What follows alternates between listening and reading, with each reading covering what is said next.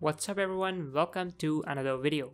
In this video, I'm going to be talking about Flutter to showcase view dependency, shared preferences, and inherited widgets. Stuff like shared preferences and inherited widgets are really important terminologies in Flutter.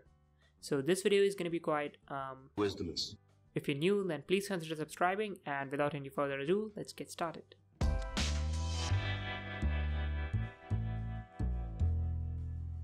The first thing that I would like to do is to show you how to implement showcase view in the simplest manner. And then we'll implement that on a pre-made and kind of a complicated UI. So I'll simply clone the example repository by writing git clone and paste this link. You can of course find this link in the description below. So the repository is cloned and I've opened it in VS Code. This repository is actually the repository that's mentioned by the creator of the dependency on pub.dev. So naturally it also has the complete code for the dependency itself. We are not interested in that at the moment.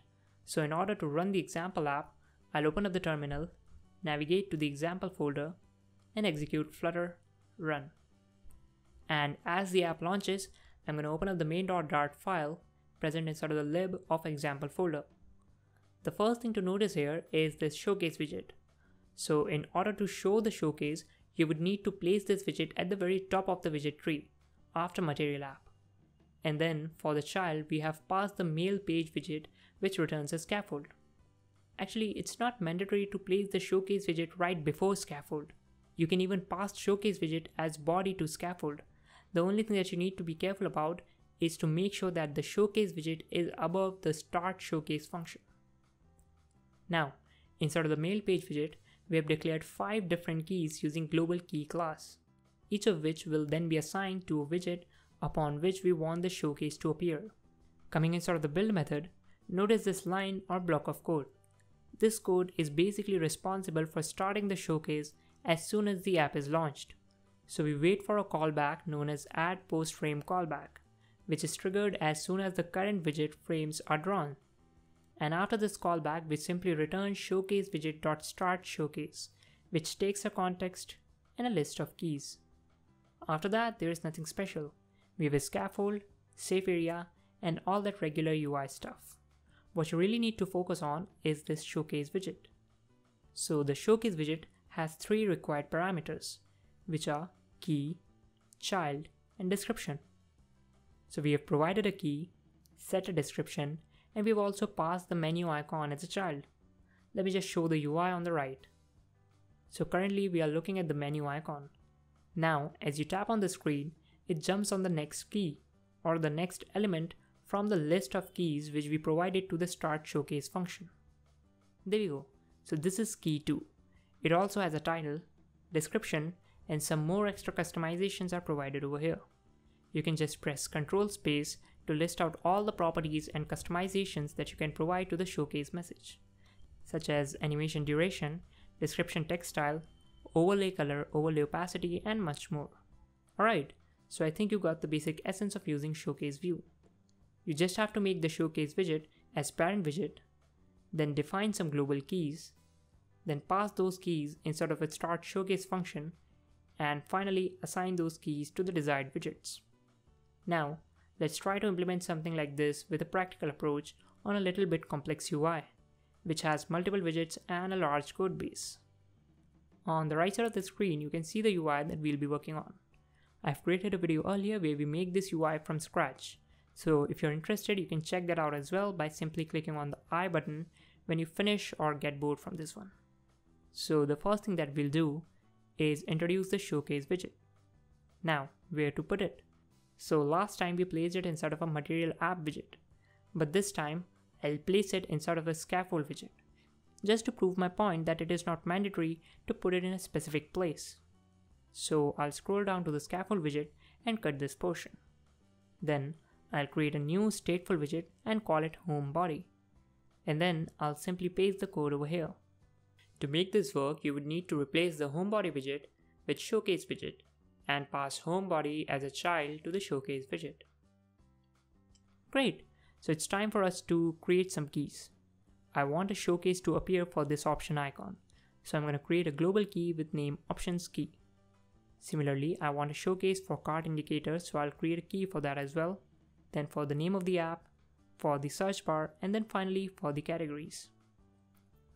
Now, inside of the build method, I'll simply write widgets binding dot instance dot add post frame callback, which returns with a duration. We'll not be making use of that duration, so I'll just pass an underscore over here. Then we need to call showcaseWidget.startShowcase method. Now, I'll pass in the context, and the second argument is a list of keys. So for now, we'll just pass a single key, say the options key. After this, we are required to wrap the options icon with a showcase widget and pass this options key there. In order to do so, we would have to pass this options key to the first half widget. Then this first half widget would pass it to custom app bar, and then finally we would be able to pass it to the required widget. That's just too much work and it's not ideal. You should never do that. Passing a specific information down the widget tree is not a problem up to 1 or even 2 levels. But here we would have to pass 5 different values up to 2 to 3 levels down, which is a very bad approach. Therefore, we'll use inherited widgets. Inherited widget is a special widget that is used to propagate data and information down the widget tree, and even dynamically reflect the changes in that data without getting the intermediate widgets to involve in this propagation. So I'm going to create a class and name it keys to be inherited, which extends inherited widget. Great. So now we need to override this method called update should notify, and I'm going to return true. After that, I'll create a global key called cart indicator key, then categories key, options key, search key, and finally the name key. And this class is immutable, therefore we would have to mark all of its properties as final. Now I'll simply initialize these properties inside of the constructor.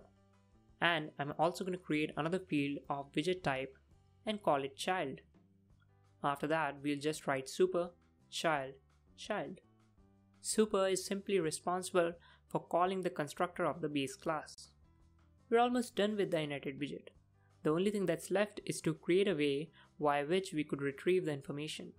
So we'll create a static method with keys to be inherited return type and name it off.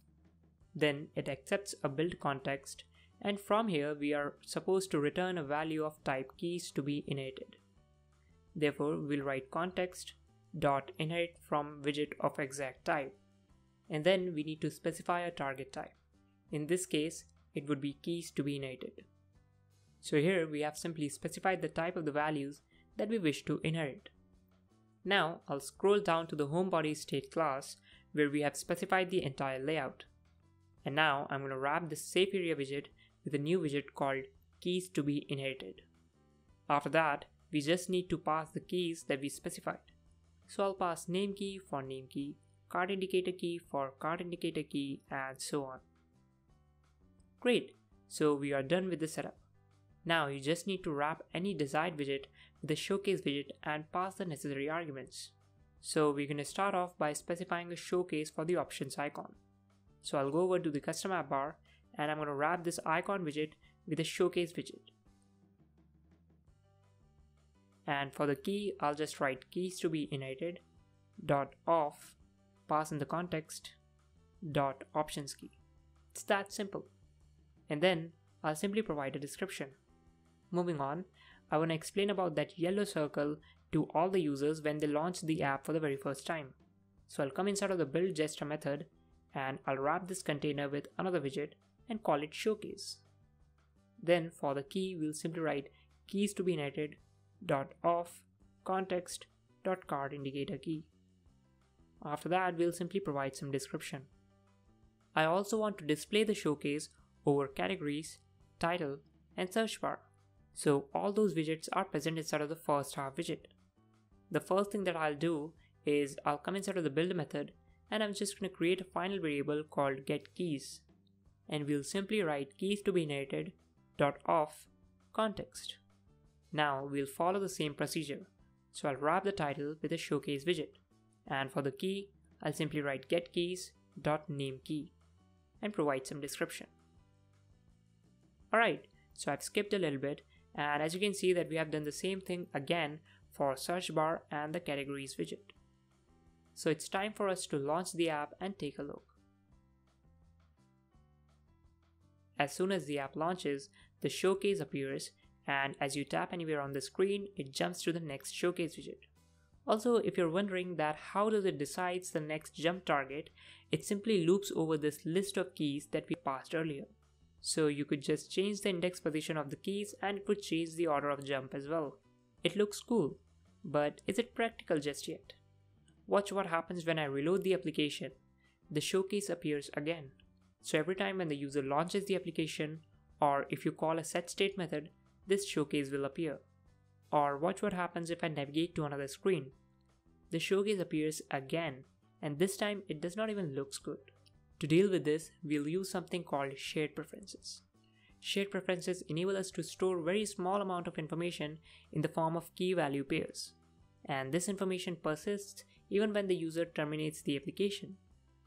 So I'll go over to the pubspec.yaml file, include the necessary dependency, and sync the project.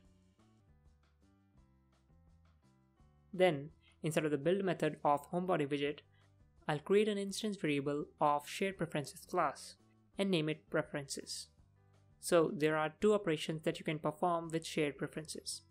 Either you could save the data in the form of key value pairs using set function, or you could retrieve that data using the get function.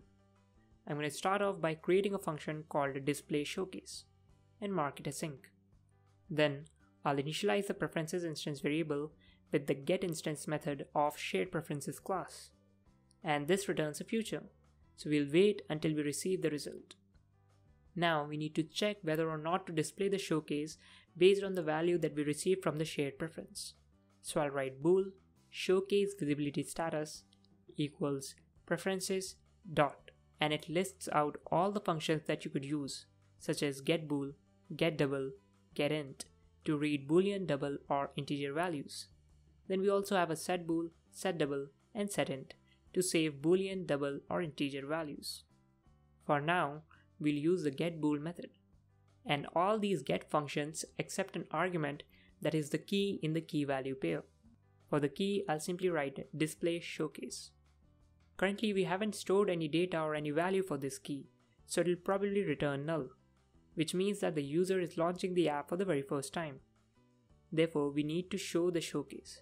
So I'll write if showcase visibility status equals null, return true. Then outside of this if, we'll return false. The work is not done yet. We'll come back and see what's missing. For now, I'll just call the display showcase method and use the then callback to receive a boolean value called status. And if status is true, then I'll simply copy this code and paste it over here. Now you are free to remove this add post frame callback method. Let's go back to the display showcase method and try to figure out what's missing. So right now, the showcase visibility status will always be null. Therefore, we would need to set some value for the display showcase key. And we can do so by simply accessing the setBool method inside of the if block.